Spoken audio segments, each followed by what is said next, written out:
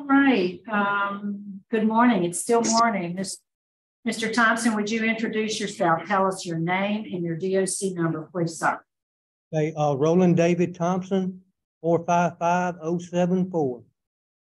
Sir, Mr. Thompson, I'm Cheryl Renatza. This is Mr. Roche to my left, Mr. Freeman to my right. I want to acknowledge that we have Kathy Rogers, Harley Thompson, and Casey Thompson, who are here by Zoom, who all will be speaking in support, and we'll ask them to do so at the appropriate time. Let me just read some information into the record. I'm going to turn it over to Mr. Roche. Your case has been assigned to him. Mr. Thompson, you're a first offender. You're serving a 25-year sentence for conviction in Richland Parish of forcible rape. You were sentenced in May 2002. You have parole eligibility, which was March 4th, 2023.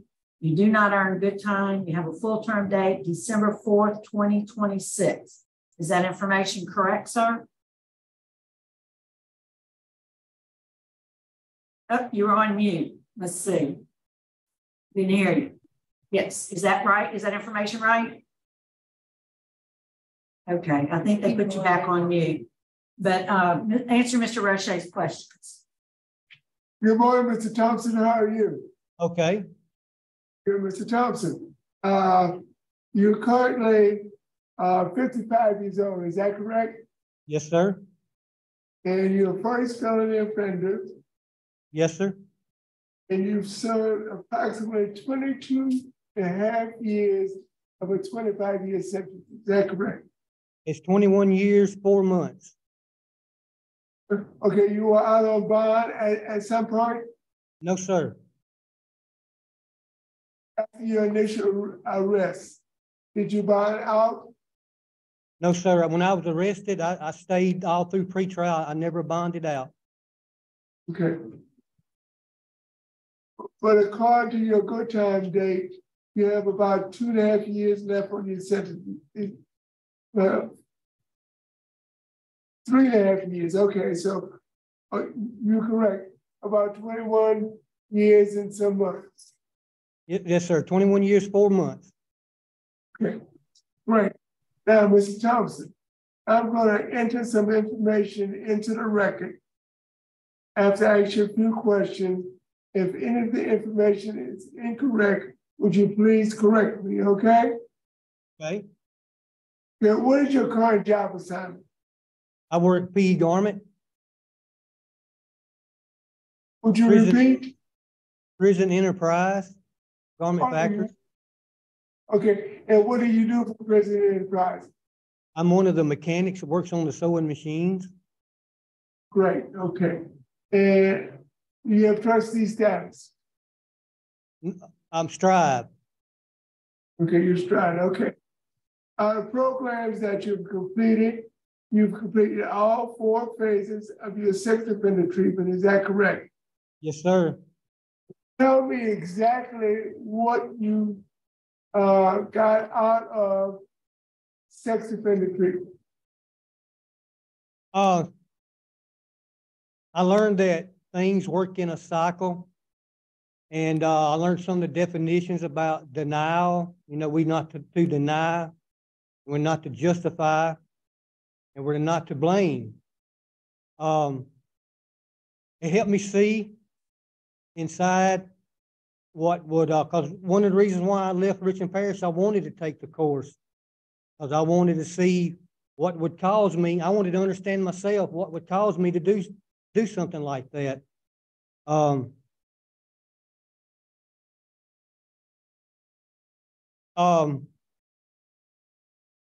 It's been a while since I took it, sir.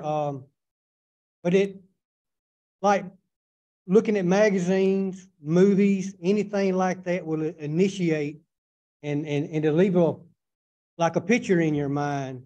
And deviant fantasies, like that's one of the definitions. And I had to think about what I think. I had to be conscious of what I think about at all times. A thought will lead to something else. In essence, what you're trying to say is you were glad you took the course because you wanted to understand why a 33-year-old man would have sexual relationship with an 11-year-old. Yes, sir. Okay. You've also completed Nurturing Parents, Anger Management, Inside Out Dad, 100 hours pre-release, and you're currently enrolled in Victim Impact Training. Tell me how that is going. I like it. I like Victim Impact because I get to see, especially the videos, we get to see the impact of what it does to the other person, and the other person's life has changed forever. Nothing is ever the same again. And not just for that person, but for the close the family members in the community. And I can understand, like, some of those people feel like they don't care what happens to when a person's convicted. They don't care what happens to him when he's in prison because of that hurt that they have for their family member, whoever it might have been. And I can understand that. You know, I hurt for some of those people because when I watch the video, I think about my actions and about what my actions did. And I know I can understand too, because the 21 years I've been incarcerated, about some of the things that happened to my family that might not would have happened if I'd have been there. So I can understand the hurt they have. And then when your life changes, it changes forever, and it's never going to be that way again. But basically, your victim is not the only victim. Your family, her family are all victims. Yes, sir. Any other programs that you completed that you want to mention? Well, Thinking for a Change. I like the way when a certain problem comes up, we work it out like a skit in class, and we put our fingers to a head and to our mind, and we think about our reaction before we do it, and we think about maybe what our words are and what that words or that reaction is going to bring back out of another person. So it's really just telling us to think before we act. Okay. I see you have a diploma in horticulture. Yes, you sir. Have a diploma in culinary arts, and you are a tutor for culinary arts. Is that correct? Yes, sir, for 5 years. I see that you have good family support. You have a good institutional rating.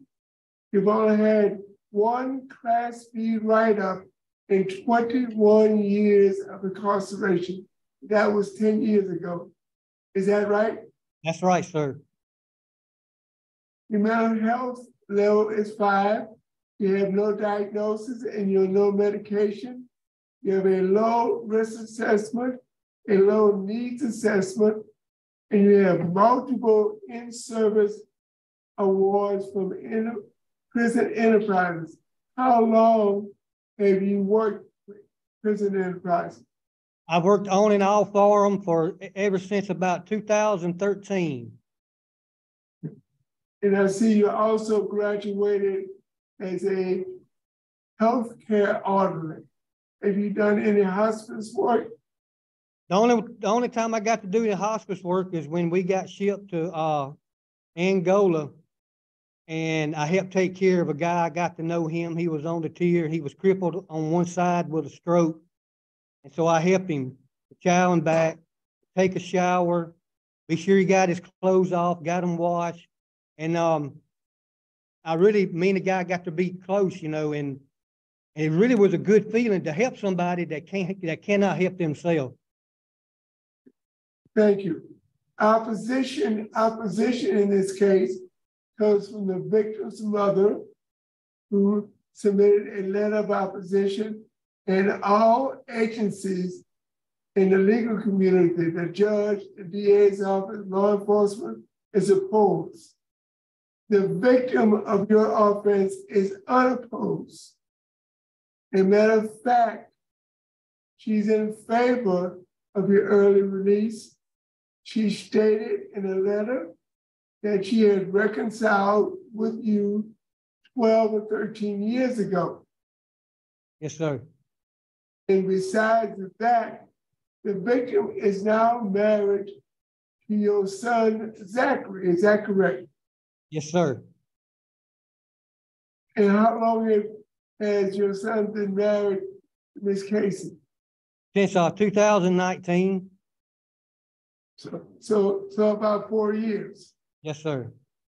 Okay, and I see your transition plan is also with your son and your daughter-in-law, and they say that they will support you until you got on your feet, and it would help you to find employment. Is that correct?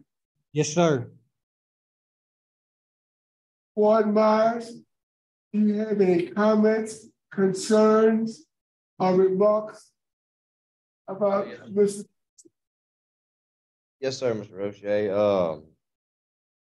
Roland's done good. He's done very well. Conduct history is very good.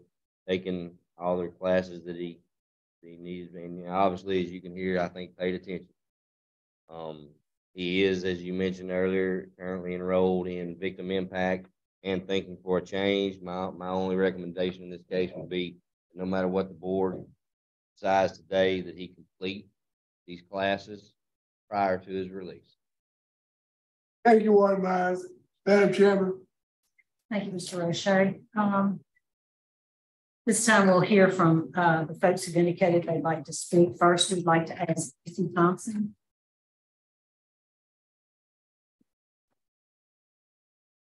Hey. Go ahead, ma'am. I'm Casey.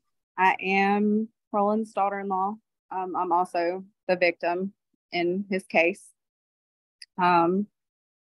I reached out to him in May 2010 because I was an adult then. I really wanted to understand as an adult why and how that could happen.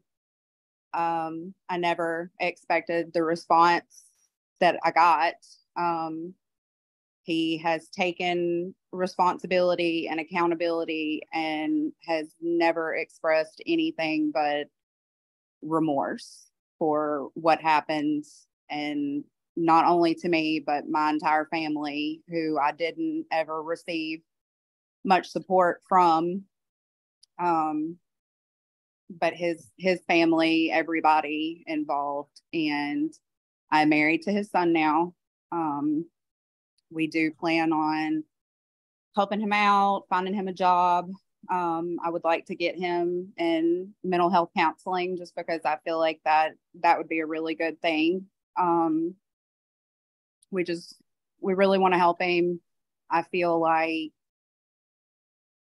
he is a different person now. I feel like he deserves a second chance. And if I did not honestly feel that way, I would not be speaking on his behalf. All right. Well, thank you very much. Thank you. Parole Thompson. Hello, I'm Harley. I am Roland Thompson's daughter. He's been the best father that he never had to be since the day he adopted me at the age of 4. He's also a wonderful father to my siblings and a great grandfather to my grandchildren. We would all love to see him come home, build a better relationship with him. I believe his strong faith in God will help keep him grounded once released.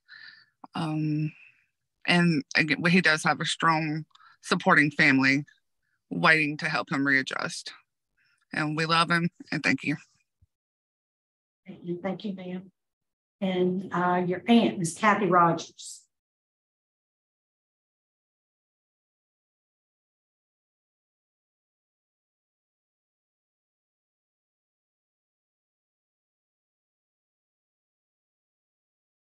Okay, there you go. Okay, yeah. Sorry about that. I've known David all of his life. I call him David. It's Roland. He never was a bad kid. He got into this problem. He made some mistakes. And honestly, I've worked in the law system a lot in my life, and I believe that he is repaid for what he's done. Now, I will tell you this. I know personally that he is a changed man. I can see it in his faith. We talk about his faith a lot. God is opening a door to him, and I hope and pray that y'all will see this. I think he's been conformed, and he understands what he did was wrong, and he's willing to take the rest of the time that he has to make up for what he's done wrong. And I think by doing all the classes he's done, I do believe that does show his diligence in wanting to be a better person.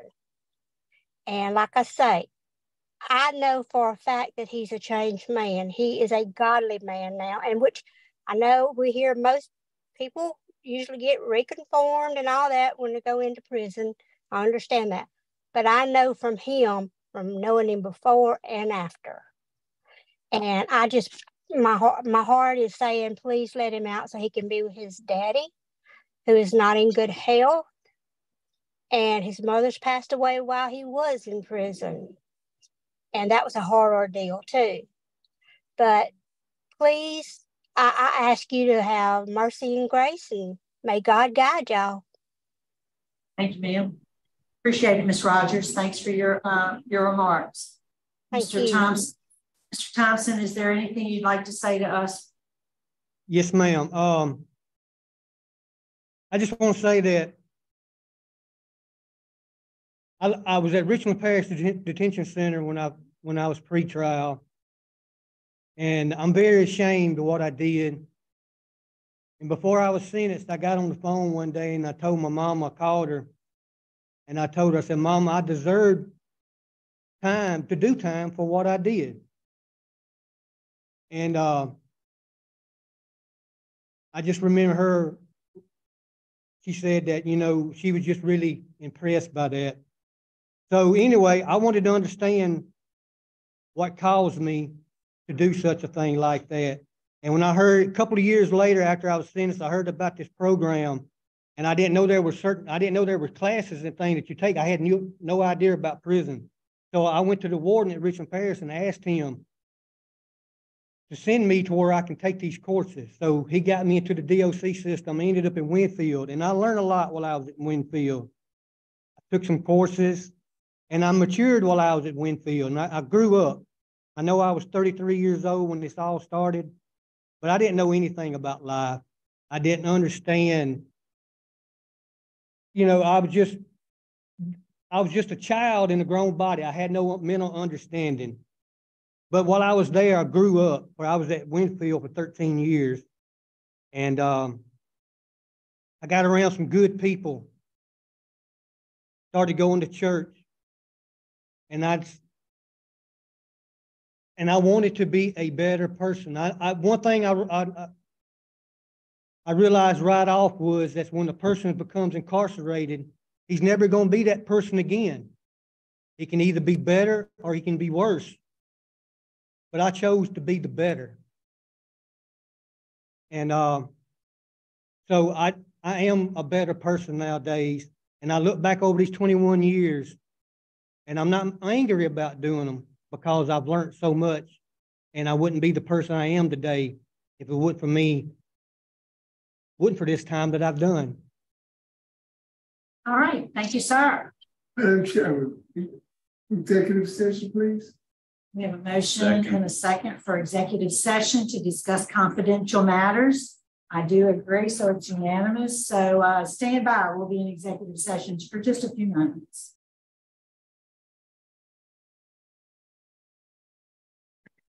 Mr. Thompson, we are prepared to vote, and Mr. Roche will be voting first. Mr. Thompson. Yes, sir. Based upon the victim is unopposed, you've served at least 85% of your sentence. You have excellent programs. Disciplinary conduct is good.